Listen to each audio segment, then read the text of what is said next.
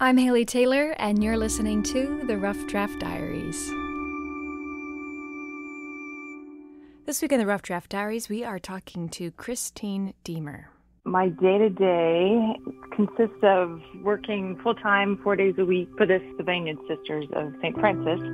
And on the weekends, between volunteering at other art organizations and making time for myself in the studio and time for family, that's pretty much who I am. Christine has been working for the Sylvania Sisters of St. Francis for just about 2 years. She's their art curator. Well, as the art curator, I'm truly their art manager. It's when I get to switch over to my left brain. I'm basically cataloging their art collection that's never officially been cataloged, and or things move, things get produced. If you've ever been on Lord's campus, you'll see the Sister Jane Mary ceramic murals and all that stuff. So it's all getting recorded at this time for the first time. It's more spreadsheets and cataloging right now. Now, if you would ask me where I thought the most exclusive collection of Renaissance art was housed in Toledo, my first answer would probably not be a local convent. And Christine completely understands this surprise. The Sisters of Sylvania came in 1916, and their foundress, Mother Adelaide, was an artist herself. And this isn't a direct quote, but basically if you surround yourself with art, you'll be a creative and artistic person. And they have a dozen active artist sisters on campus that create art every day. They have Alverno Studios that has 4 kilns, and they're doing ceramics daily. Sister Jane Mary is 91 this year.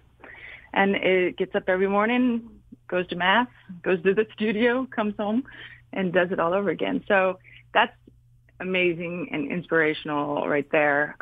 This is a convent. And while they were building, Mother Adelaide went and found European art and brought it back and installed it. I mean, we're talking ceramic Della Robbias placed into the walls. Some people, students of Lord's University, get to see and know about it, but it's a convent, and in the history of the convent, men, public, didn't come into the convent. So no, there is no advertising going on, and they are okay with that. Mm-hmm. On top of archiving artwork, Christine also creates it. Typically, she's worked with oil and acrylics, but just recently she discovered the artwork of encaustics. It's beeswax and tree resin mixed together, heated to 180 degrees, and that's your medium. That's the water of your watercolor. And then you add natural pigments, i.e. oil pigments. You can use an oil pastel, oil paints. The Vikings used to repair their ships with this same encaustics. Egyptians used to paint the portrait on the sarcophagus of the dead. And it just lasts forever. It's been around since 100 AD. Of course, it comes and goes in popularity. So if you look, you will find encaustic artists. Christine found and fell in love with this style of art recently when she moved here to Perrysburg. She's originally from Southern California. Then she moved to Colorado. Then she moved to Idaho, then to the Netherlands, then to Arizona, then to the Midwest, Perrysburg. Throughout all her travels, the one constant has been artwork, whether archiving it or creating it herself. Because of this, Christine brings fresh but experienced eyes to the art world here in our area.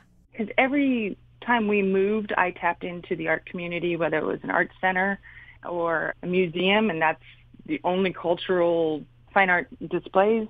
I'm surprised by some cities and how big they are and how small the art world is. But Toledo seems well-rounded in my surveillance, and there's many organizations you can tap into.